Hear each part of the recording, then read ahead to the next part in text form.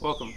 In this video, we'll introduce you to our virtual graffiti app, SprayScape, and the team of developers behind it. My name is Shane Moore. I'm a computer information systems major at USC, and I led the map, device location, and spray likes portion of the project, among helping where needed. Hey, Shane here. I'm going to explain the goal and the use and the purpose of our app of SprayScape. First of all, without this app, people are forced to unlawfully vandalize another's property with foul-smelling paints that culminate in an often beautiful graphic design. We live in a restrictive world where someone can't put art anywhere they please. Our app fills this niche. The goals of our app. SprayScape was developed to provide a safe and a legal platform for people to express themselves in a world where creative outlets are often lacking. The team behind SprayScape aimed to address this frustration by offering users worldwide an opportunity to showcase their inner selves without the concerns of vandalism. What a nasty word. For use cases, I'm going to bring up some of our personas. This is what we were heavily building our app off of and to tailor to. This is Hugh Man. Hugh just moved in to New York City. He's trying to get to know the neighborhood in his off hours without committing to a group yet. He's trying to vibe, he's trying to learn, he's trying to make friends. Our app can help him. Samantha Hobbs. She is a single mother who just wants to share a hobby with her son that can get them both active and outside. SprayScape can allow them to help them be active. It can take them on exploration and journeys and quests to find more drawings and to make more drawings. Connor Brown. He's a, for lack of a better term, vandalizer that has been kind of bored as of late and is looking for something to spice up his mornings before work. This would serve as a creative and constructive outlet for this young man. And lastly, Jim Bow. Jim Bow is an artist that wants to use the app to develop and distribute his personal brand, to sell his artwork. It's for business purposes. He can sign his name at the bottom of sprays and get his name out there.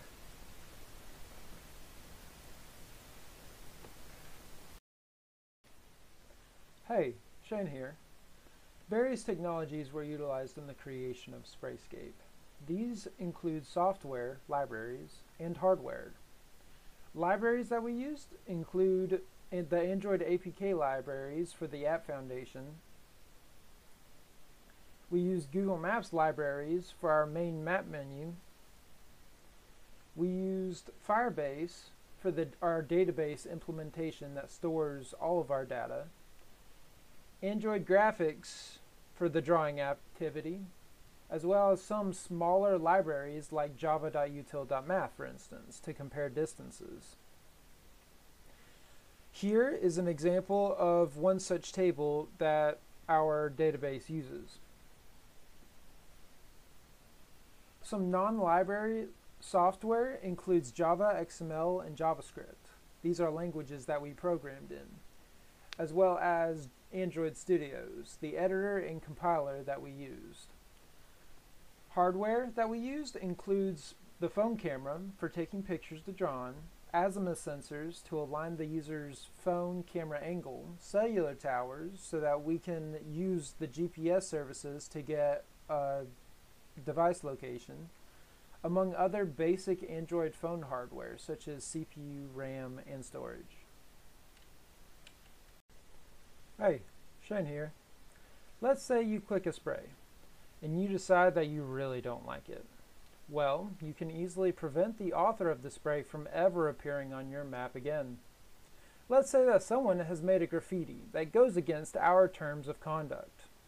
Well, in this case, you can easily navigate to the report button, and this will make us aware of the infraction.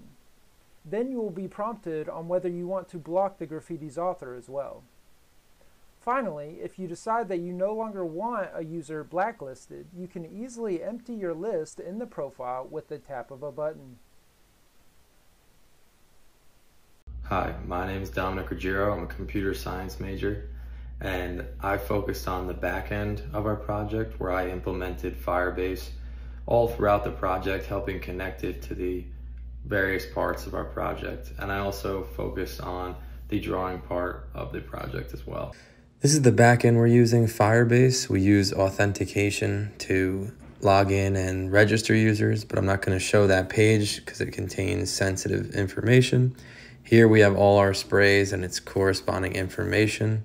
And then we have all our users and their corresponding information, as well as another collection that the user has containing their sprays and all the sprays information. Notice each user and spray is represented by a unique ID. I'm going to be showing you the login and register portion of the project. So let's go ahead and fill out our email, password as password, and username.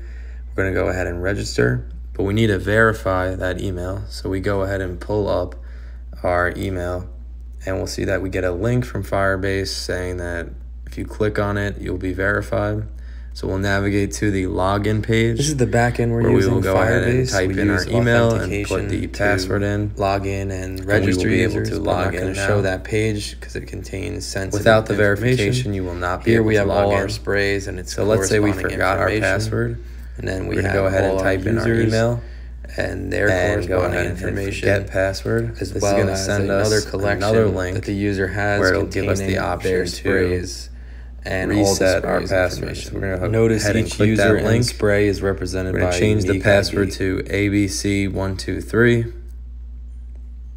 And if we go back to our project, you'll see that I type in ABC123 and it'll go ahead and log us into our account. Hello, my name is Renato Martin Amadeo Gonzalez Tapia, better off known as Ren. I was in charge of the hardware aspect of this project. I worked on the camera, the azimuth, the back-end Firebase storage section, and general bug fixing. Hello, Ren here. What you're seeing now is footage of when I was running down Senate Street earlier today. This is to demonstrate the map and how the user moves in real space. We next create the Create Spray button. This pulls up the camera service, and we can identify a wall. After taking a picture, we are prompted to confirm or deny it, at which point we are able to draw to our heart's content. We'll add a little smiley face and the word hi. Wonderful. Next, we'll save that so that way we can see it on the map later. A few moments later. Our spray's been uploaded and the map updated. We can click on it again, follow the azimuth, and pull up the previous spray. We can leave a like, go to review, add a comment. Nice. Post that comment and return to the map. We can see that the node has changed color now that we've interacted with it. Hello, my name is Khalil Johnson, and I am a Computer Information Systems major at USC Columbia. Over the development cycle of the SprayScape app, I was mostly involved in the development of the user interface, and I also headed the development of the comment section. And here we are on the map screen. This is the screen that's going to allow you to walk around and examine these different pins, which each represent a different work of graffiti. So I'm going to click on this one right here so I can demonstrate the comment function.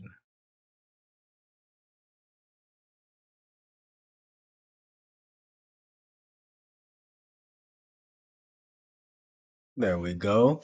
Very beautiful work of art. The artist is clearly just gifted in this field. I'm so moved by it that we're going to come down here and tap on the review button so that we can like it and leave a comment.